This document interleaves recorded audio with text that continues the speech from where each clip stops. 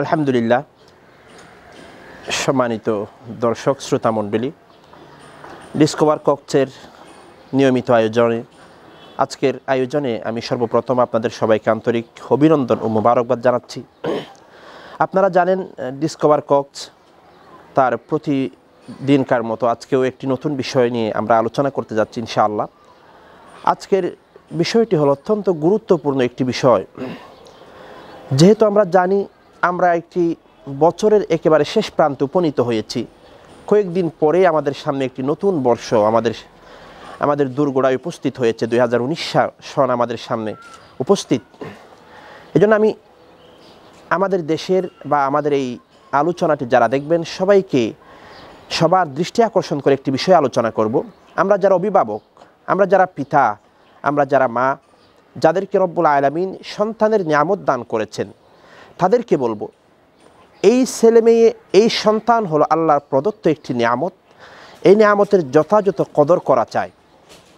বিশেষত আজকে নতুন বছরের দ্বার প্রান্তে দাঁড়িয়ে আমি বলতে চাই, রসুল করিম সাল্লাল্লাহু আলাইহি ওয়াসাল্লামের একটি হাদিস যেটি বাইহাকি শরীফে বর্ণিত হয়েছে। রসুল করিম সাল্লাল্লাহু আলাইহি ওয়াসাল্লামের ইরশাদ করেছেন, মান ওয়ালিদা লাহু ওয়ালাদুন ফালইউহসিন ইসমাহ। আল্লাহর রসুল বলেন, যখন কারো কোনো ছেলে মেয়ে জন্মগ্রহণ করবে, সর্বপ্রথম দায়িত্ব হলো সে যেন নিজের ছেলে মেয়ের জন্য একটি সুন্দর অর্থবোধক নামের ব্যবস্থা করে। দ্বিতীয় নম্বর দায়িত্ব হলো আদিবিহু, এবং সে যেন নিজের ছেলে মেয়েকে কোরআনের শিক্ষা দেয়, ধর্মীয় শিক্ষায় শিক্ষিত করে। আমি এই বিষয়ে আলোচনা করব সংক্ষিপ্ত সময়ে, যে নিজের ছেলে মেয়েদেরকে ধর্মীয় শিক্ষায় শিক্ষিত করা একজন ইমানদার হিসেবে এটা আমাদের জন্য কতটুকু গুরুত্বপূর্ণ।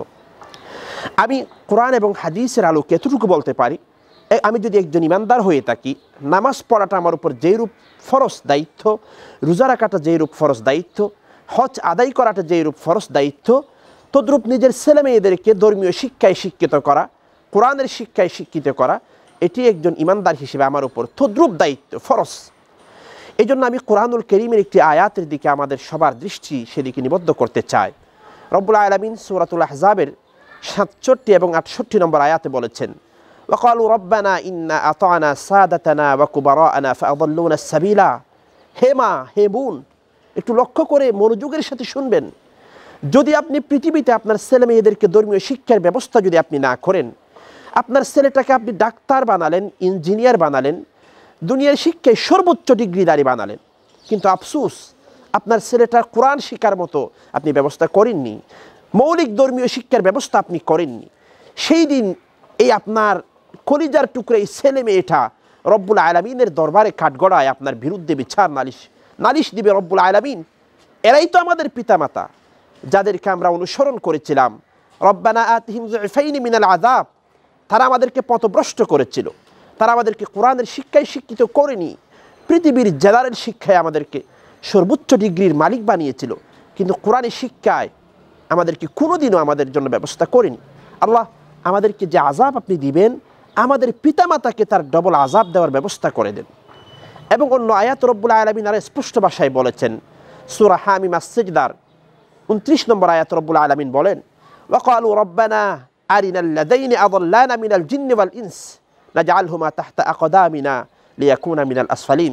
রব্বুল আলামিন যারা আমাদেরকে পথভ্রষ্ট করেছিল, আমাদের পিতামাতা, আমাদের অভিভাবক, আমাদের নেতা, তারা আমাদেরকে পথভ্রষ্ট করেছিল, আল্লাহ আপনি তাদেরকে দেখিয়ে দেন, আজকে আমরা পৃথিবীবাসীর সামনে, কোটি কোটি মানুষের সামনে তাদেরকে লাঞ্ছিত করে, অপদস্থ করে জাহান্নামের অতল গহ্বরে নিক্ষিপ্ত করব।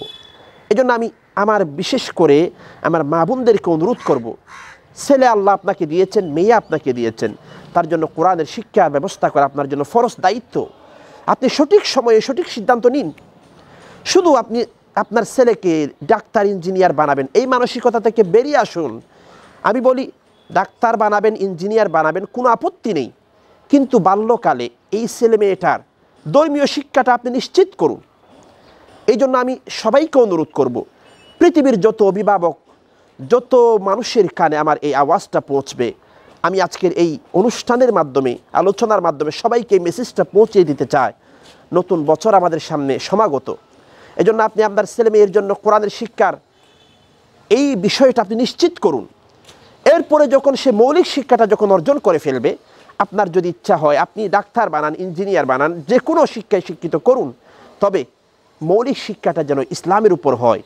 এজন্য প্রিয় ভাই এবং বোনেরা, বিশেষ করে আমার অভিভাবক, পিতা মাতা, সবাইকে আমি করজোড়ে নিবেদন করব, বিশেষ করে আপনার ছেলে মেয়েদেরকে যে নুরানি শিক্ষা পদ্ধতি বের হয়েছে, আলহামদুলিল্লাহ দেশের প্রত্যন্ত অঞ্চলে এই শিক্ষা ব্যবস্থা পাওয়া যায়। আপনি আপনার ছেলেকে নুরানি মাদ্রাসার মধ্যে পাঠাবেন, তাহলে আপনার ছেলেটা ধর্মীয় শিক্ষায় শিক্ষিত হবে।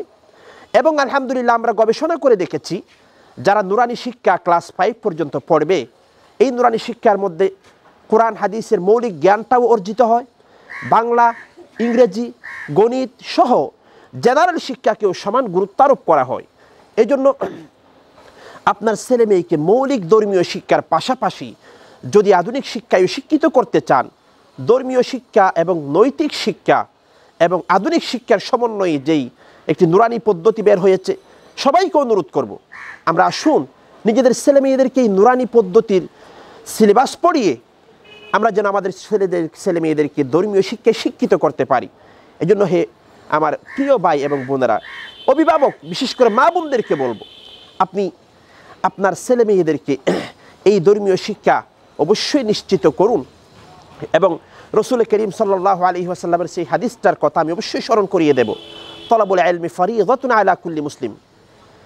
প্রত্যেক ইমানদার নরনারীর জন্য মৌলিক ধর্মীয় শিক্ষা অর্জন করা এটি একটি ফরজ বিধান। এবং রসুল করিম সাল্লাল্লাহু আলাইহি ওয়াসাল্লামের সেই সংক্ষিপ্ত অর্থবহ তাৎপর্যপূর্ণ হাদিসটির কথা উল্লেখ করে আমি আমার আলোচনা শেষ করব।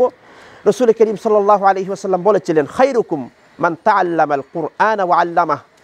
হে দুনিয়ার বাসী, তোমাদের মধ্যে সর্বশ্রেষ্ঠ ব্যক্তি হলো তারা যারা নিজেরাও কোরআন শিখবে, অপরকেও কোরআন শিক্ষা দেওয়ার ব্যবস্থা করবে। এই জন্য আমরা যেন এই দুই শ্রেষ্ঠ জাতির কোনো একটি হতে পারি, নিজেরা হয়তো কোরআন শিখব, অপরকে কোরআন শিক্ষা দেব, আমার অধীনস্থ যারা ছেলে মেয়ে তাদের জন্য ধর্মীয় শিক্ষাটা নিশ্চিত করব। যদি আমি আমার ছেলে মেয়েদেরকে শুধু ধর্মীয় শিক্ষা নিশ্চিত না করে টাকা কামানোর মেশিন হিসেবে ভাবি, শুধু টাকা কিভাবে কামাবো এই দান্দা যদি আমি করি, তাহলে আমার ইহকালেও বিপদ, পরকালীন বিপদের কথা তো বলাটাই বাহুল্য। এজন্য আসুন আমরা নিজেদের ছেলে মেয়েদের উপর জুলুম না করি, অত্যাচার না করি, তাদেরকে ধর্মীয় শিক্ষা দিই। তাহলে এটা তাদের ছেলে মেয়েদের জন্য সবচাইতে বড় উপহার হলো তাদের জন্য ধর্মীয় শিক্ষা নিশ্চিত করা। রব্বুল আলামিন আমাদের সবাইকে তৌফিক দান করেন, আমাদের পরবর্তী প্রজন্ম যেন কোরআনের শিক্ষায় উদ্ভাসিত হয়ে নিজেদের ভবিষ্যৎ জীবনটা সুন্দর করে গড়ে তুলতে পারে এবং একটি সুন্দর সমাজ যেন আমরা পৃথিবীবাসীকে উপহার দিতে পারি। এই আশাবাদ ব্যক্ত করে আজকের মতো এখানেই বিদায় নিচ্ছি। ওয়া আখিরু দাওয়ানা আনিল হামদুলিল্লাহি রাব্বিল আলামিন। আসসালামু আলাইকুম ওয়া রাহমাতুল্লাহি ওয়া বারাকাতুহু।